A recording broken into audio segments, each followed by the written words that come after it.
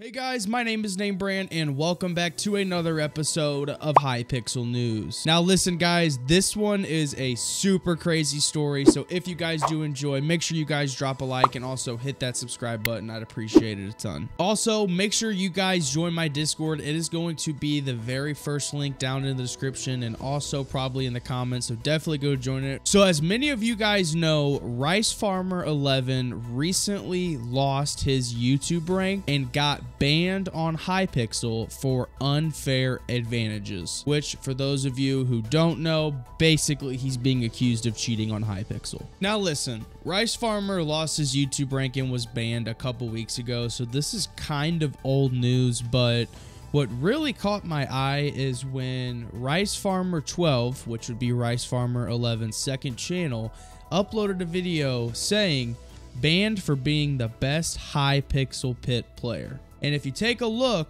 his pinned comment says, "I'm not going to continue arguing with people about whether or not I cheat.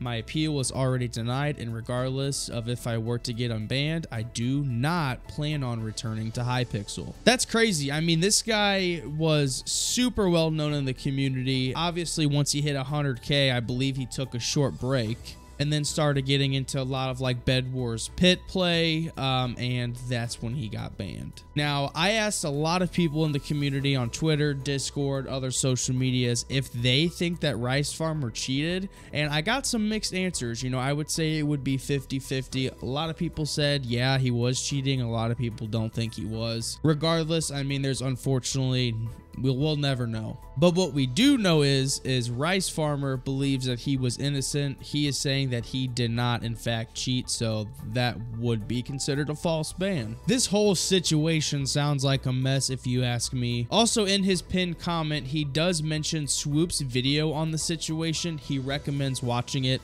I did take a look at myself and it's a very interesting video, so I highly suggest you guys go check it out as well. I'll link it down in the description. Basically, Swoop is defending RiceFarmer, but it's kind of interesting if you think about it, so definitely go give it a watch. I also want to know what you guys think about this entire situation, but let me know what you guys think down in the comments below, and as always, make sure you guys take it easy, be safe, much love, peace out.